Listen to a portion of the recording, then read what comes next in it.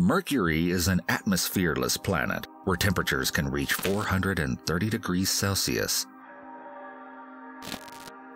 A new explanation for the planet's hot, chaotic landscape opens the possibility that the rocky planet could have had ingredients for life beneath its surface. The theory suggests Mercury's interior could have contained volatiles, elements, and compounds that can easily jump from a gas to a liquid or solid.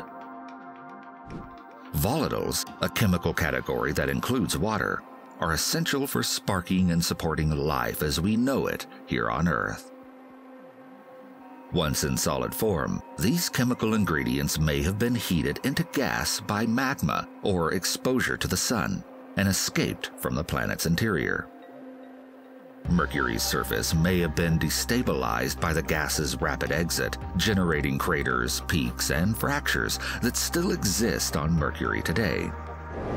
Scientists previously theorized that Mercury's chaotic terrain was the result of a massive asteroid impact early on in its history, an event that fractured much of the planet's landscape and left the Caloris Basin, a massive crater still visible on the planet's surface.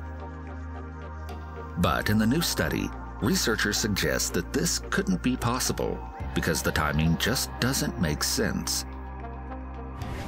Data collected by NASA's Messenger spacecraft, which orbited Mercury between 2011 and 2015, showed Mercury's exterior continued to change until about 1.8 billion years ago, 2 billion years after the Caloris Basin formed.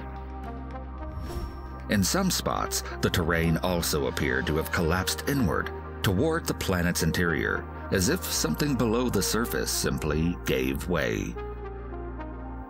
One possible scenario is that volatile chemicals existed underneath the planet's surface.